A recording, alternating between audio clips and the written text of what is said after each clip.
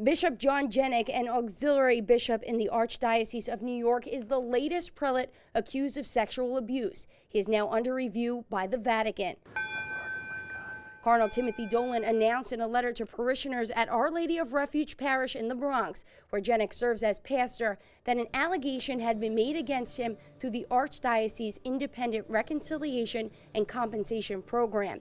In his letter and in this video message, Cardinal Dolan said that this was the first accusation made against the bishop. Bishop John Jenik, one of my auxiliary bishops and the longtime beloved pastor up at Our Lady of Refuge in the Bronx, he's stepping aside today because of a credible allegation of sexual abuse. This is sad. This is sad for all of us. It's sad for the victim, and I sure appreciate that victim coming forward, accepting my invitation to all victims to come forward.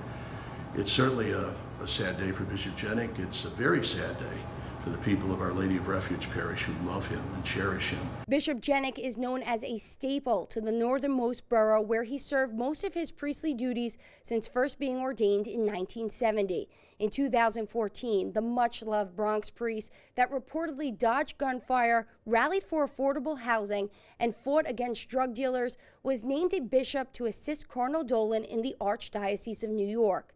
Jenik also wrote a letter to his parishioners that says this was the hardest thing he's ever written in his 48 years of priesthood. While I have utmost respect for both the IRCP and the Review Board and know that they have a great burden to confront the evil of sexual abuse, I continue to steadfastly deny that I have ever abused anyone at any time.